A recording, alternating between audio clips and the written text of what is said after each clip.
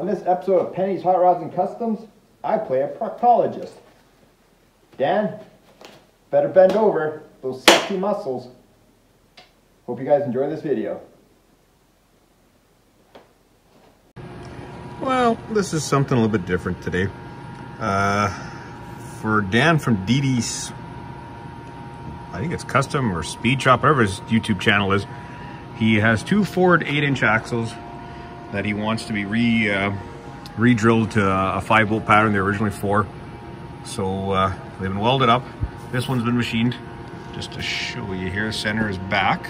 Run out. The center is not in there right now. The center was just there to line it up just to grab the steady rest in there. That way we do it, we spin it just on the bearing itself. I don't know if he's switching bearings or not, so we were a little bit careful. Sorry for the crappy light. We were a little bit careful of heat stop when we welded them. They were preheated and post-heated. At one time here, this shop was almost a cottage industry doing this. Our old boss used to be a dragster. He actually still holds a bunch of records because the class is done. I guess was retired. So all his dragster buddies, we used to do this a fair amount at one point. Back in the day, this is 20 years ago, before Strange and other axles you could get cheaper. But yeah, the face wasn't too bad on here. I should have maybe showed before, but it had about probably 4 or 5 thou runner in the face, but we straightened that out. So I'll probably just show a video of the other one here. Relatively straightforward. I just use a let's see, I don't know if I can get in here. It's a 3/32 rad in the corner here. Let's see if my finger gets in there. So I just basically replicate the rad. And pretty straightforward. To do the other side, just because I don't want to get any shit in the bearing, what I'll end up doing is I'll just grab it here in the 3-jaw, because my 3-jaw is good. You can see this side on the back, I bet you it's running on 15 thou right now. Generally speaking, when they did them, they were close, and that's it. I mean, even look at the axle when you spin it up.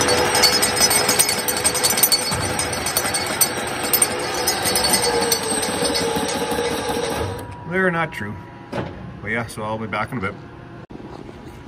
I should have pointed out that generally when we do these on the bearings, that way it's going to ride in the rear end housing. That way everything basically runs true. I'm on the seal. I just actually gave it a quick polish, but it's within, I don't know, probably half a thou. Yeah, so that's all we do. We're just holding the steady, just kind of just holds the bearing in place. I just pop the center in. Generally they're relatively close. You do run into some issues one time that this thing's ever tagged a curb bad.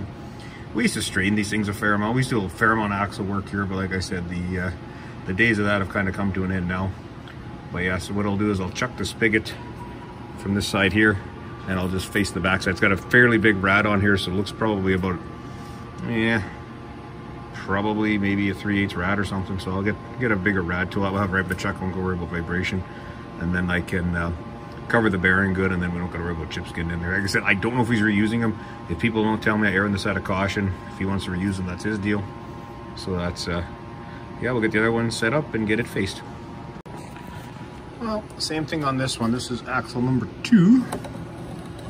So our run out, yeah, I'll say 1,007 inch, maybe just a thou and a bit. A little bit of rust and crap, I didn't feel clean up fully there, so it's good. Back where the seal area is, it's same thing, within probably well under half a thou. Face on this one runs out about 6-7 thou. Same thing, so wouldn't be surprised if it was like that from the factory.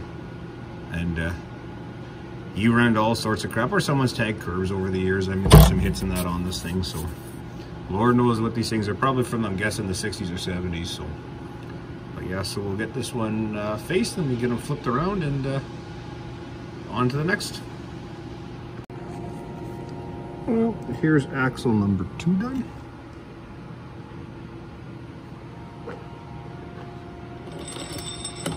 So the run out there, well under a thou. Let's see if I get that one in the picture here.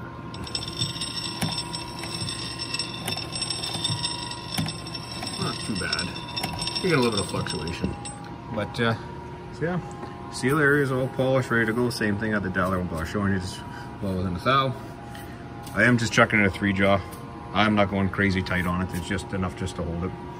So then the next plan is I'm going to take it home, and I'll do it on a Bridgeport style mill, and just run a chuck over on a set of boring bars. Years ago, we used to have all drill fixtures for these things made up that would spigot on here. We had different bushings that you'd pop in and out.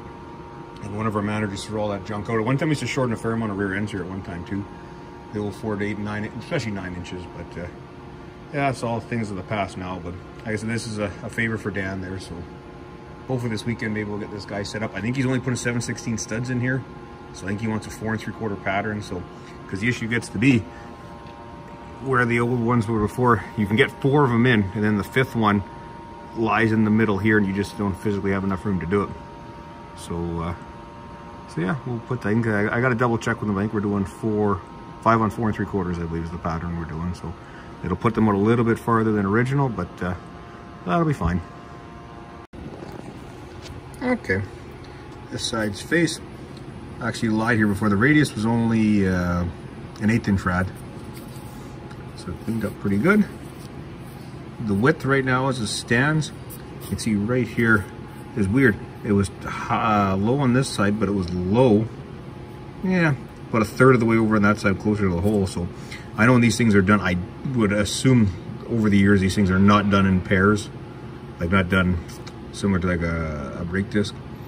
So yeah, so that's that side done. So then next step is to drill the holes. And yeah, I lost my train of thought there. But yeah, I ended up taking off the, well, I mic'd it before, like I said, and it was out to lunch. Right now it's parallel within a thou, which we're gonna call good. But yeah, it was, they ended up taking 5 or 6 thou for this face, and it was about 6 thou right to about there. So I don't want to take any more. So now everything's straight, parallel, and true. So when I go to do the holes here, I'll just grab right here on the seal surface. That way it ran true, so everything should run true. Dial in the spigot, make sure the face is flat, and then poke the 5 holes in. And these will be ready to be done whenever he's going to be done. The reason I'll mention this, why I hate axles so much, is like if you look at the spline right now with my center in it, this spline runs out to that center probably at least 10 thou. These things, nothing ever ran true on them. I mean, you can see how bad.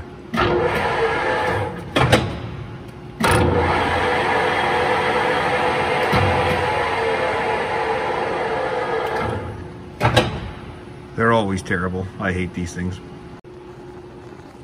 You can look at how rough the machining was on this one originally. It was all over the place on this one.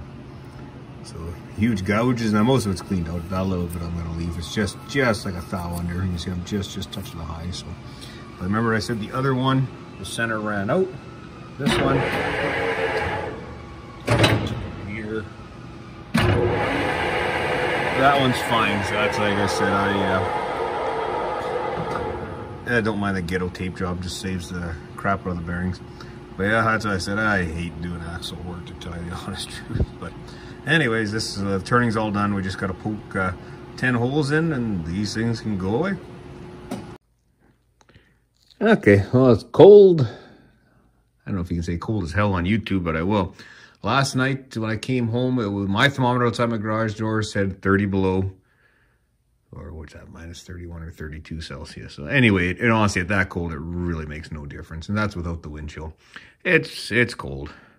So we're back, gonna drill the new bolt hole pattern on Double D's axles here. Now we're just using no, he's not making crap ton of horsepower, so we're just using a standard 7/16 stud here. Somebody's gonna ask, how do you do that? Is right here, right underneath the knurl is a diameter. Come on, phone focus. And it measures just about 450, 451. So I'm going to use a 29/64 drill, which measures at 453 approximately. Of course, there's a 4th decimal place. I'm not going to worry about that. So just to show what we're going to do here, rather than that, I'm just going to go to the bench here. Just got a pilot hole drilled. Let's see, I'm going to put my phone down for 1 second because I don't got a tripod. Hang on 1 second. Let's see if this will work. Probably not, but we'll see. Sorry about this, folks. A little ill-prepared here.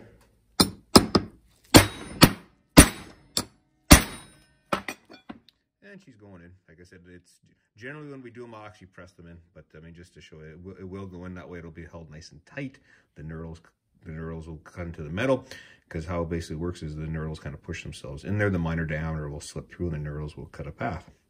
So yeah, so what we got to do now is I'll set this up. I forget the angle. I used to know the top of my head, but I honestly kind of forgot. But I think I'll probably go right around 45 should get it good. And then I'll just go with the center drill just to pock them in, just to see exactly where I'm at and if I have to adjust it a little bit.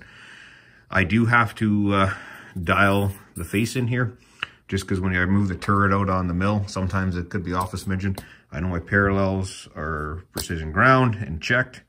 I checked them the other day at work there on a pink inspection table, and they're within about 0.2 of flatness and parallelism. So for a job like this, more than accurate. So yeah, next is to tram it, dial this spigot here, and put 5 holes in.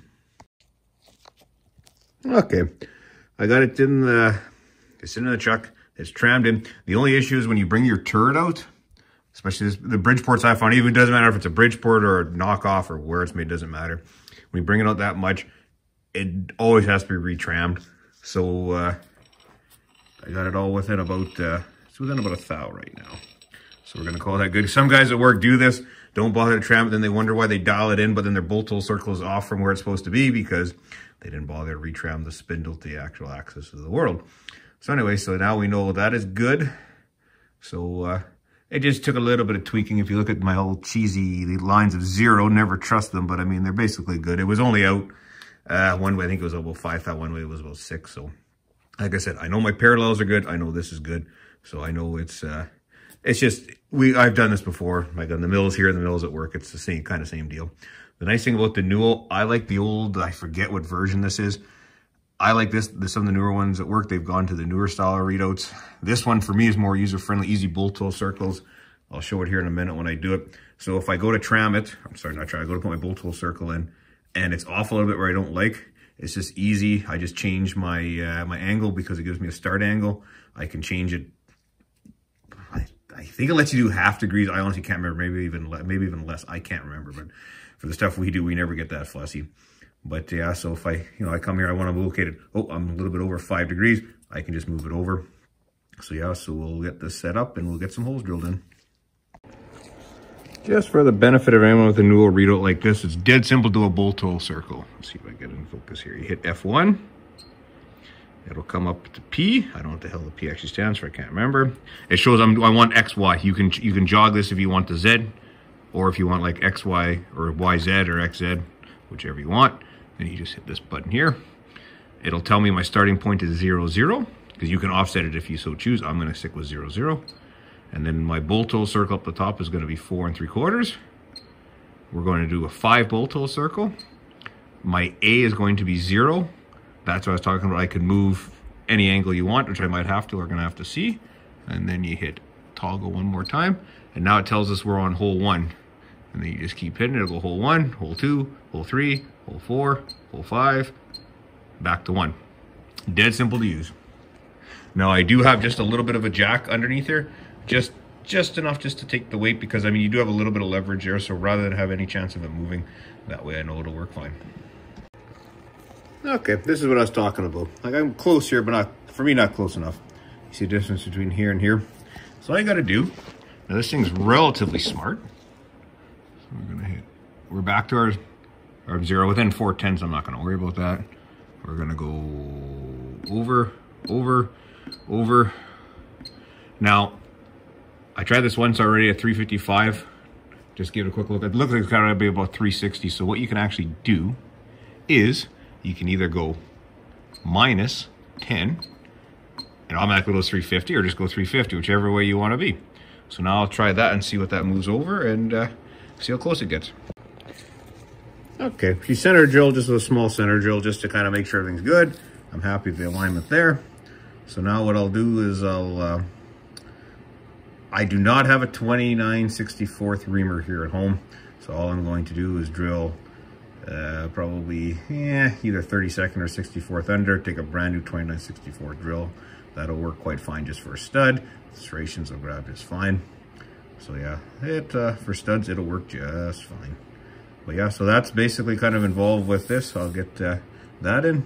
Then the studs, we'll get them installed, and then these things can go back, and I think they're going in the little kit car thing of some sort. I honestly forget, I was told, but damned if I can remember.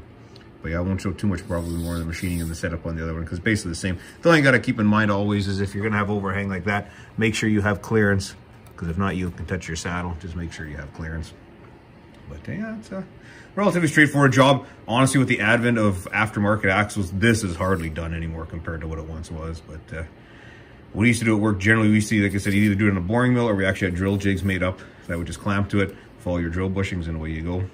But now, like I said, with the advent of the aftermarket and good quality aftermarket stuff, some good, some bad, but for the most part, good quality stuff, not really economically feasible to do this stuff anymore. So, but yeah, so we'll get this guy done. Okay, got the 5 holes drilled in this guy. Used a 29/64 drill here. Like I said, I went with a 27/64 first, and then just use the 29/64 to finish opening it up. That is, just fits in nice. That's a little bit of the, come on, dang hands. Right there, you can kind of see that little, between the threads and the knurls, that's your kind of guiding part there. That just slips in nice. And like I said, then we'll just pound it in. Over the years, some guys I know just take an impact, ram them in. Some guys hit them from behind. Everyone has their personal preference. At one time, we actually had a jig. We made several of them up for some of the tractor companies that actually press all down at the same time, obviously from the other side. I'm well aware that stud is backwards in case someone decides to point it out. This is just a show right now. I'm just waiting for someone in the comments to say, you know, the stud is backwards. Almost guaranteed it'll still happen. But yeah, just chamfer I'll do the bottom ones, those hand bomb them in with the hand drill. And I'll probably just show a video or just a little wrap up when they're done. Someone is care to know I just use a bottle of coolant, because if you put coolant out here, it's gonna make just a mess everywhere, and it's short. And I said the steel is relatively easy to machine. So that's put a new bolt hole pattern in axles. These ones happen to be, like I said, for a 48-inch, but it really makes no difference what they're out of. But yeah, it's something that can be done. You know, if someone wants to run, especially these old 4 bolts and that no one really wants to run. If someone wants to run a 5 bolt, so. But that should just about, I'll do one more of that, but it's just about near an end. Just a side note as I set the second one up. That's why I do like using, I mean, it's a little rusty. We had a bunch of problems with just stupid humidity in here this summer. And just a little bit of surface rust, I gotta clean that up. But it is a decent Bison 3-jaw chuck. Pulled the old one out, put the new one in. Check the face, I won't bother to bore you guys with that. But it's basically, it's within a thou on the spigot. So I'm happy with that. That's especially if you're doing multiples. 2, not that big a deal, but if you know you're gonna do a production, even a short production like of 8, 10 of these or whatever you're gonna do, so much easier just to keep pounding them in. But yeah, it's yeah, like I said, once you kind of get a little setup and a rhythm going, it doesn't take too long. Okay, just kind of the last steps now. Just use a good old portable cordless hand drill. Just chamfer all the back sides there, so nothing sticking up, burgles below the surface. Like I said, there's umpteen dozen ways you can put the studs in. I just always have just a tube face so nothing gets damaged. Put your stud in. Just use a piece of brass. About 3 hits with a good 3-pound club hammer knocks them in. And then, yeah, you get, it looks like this. This one's all done, ready to go. The only thing, and I probably should ask them first, is we ran into problems before years ago with Corey modifying rims and that for different stuff, is sometimes you just have to slightly turn that diameter down. I know when it's 35, I think we had to take a 1/16 of an inch or something off. I can't remember, it's been so many years. But worst comes to worst, they come back, I just come in with a tool. That's not a big deal to turn that down if need be. But yeah, so that's restudding old 4'8" axles from a 4-inch, a 4-bolt pattern to a 5-bolt pattern. So this video will be probably up sometime when hopefully it's warmer. Right now it's, and if you can hear the heater in the background, if I turn it off, it's like 30 below here right now. It is just friggin' cold right now. But yeah, so till the next one.